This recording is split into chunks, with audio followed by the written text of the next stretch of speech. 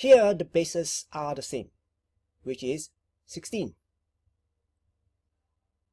For multiplication, we are going to add up the indices. And for division, we are going to minus the indices. So we have 1 over 3 plus 1 over 6 and then minus 1 over 4. Next, we need to find the common denominator.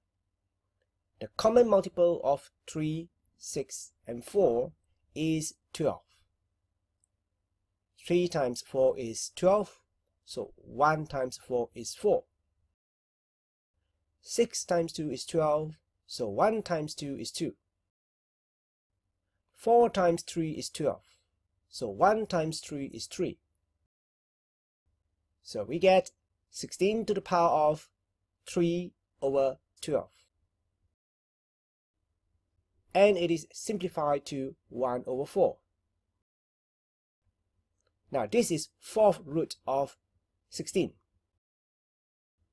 The number that multiplies itself 4 times to get 16 is 2. So the answer is 2.